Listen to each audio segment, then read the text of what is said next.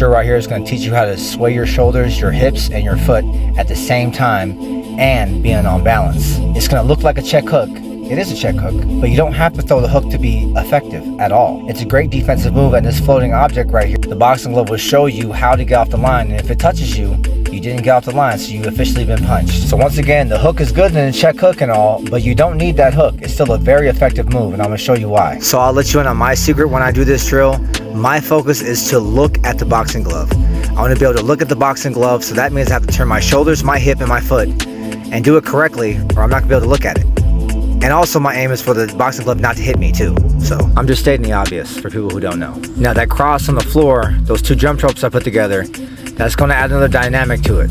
So we don't want you stepping all over the rope and messing it up. Fit your left foot into that other square. If your the other stance is going to be your right foot, you feel me? That goal is to be efficient, to look at the glove, and to be smooth with it. The goal is to be smooth. If it takes 1,000 repetitions, then that's what it takes. You feel me? It takes what it takes.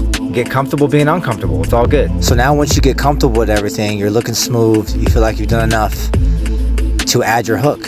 So add that hook at the end. What I would like to do is pause it. That way you know you're on balance, because balance is very important. Without balance, you can't do much, and you're gonna look stiff and sloppy, buddy. So do this drill today, tomorrow. Just do it this week, please. Let's go.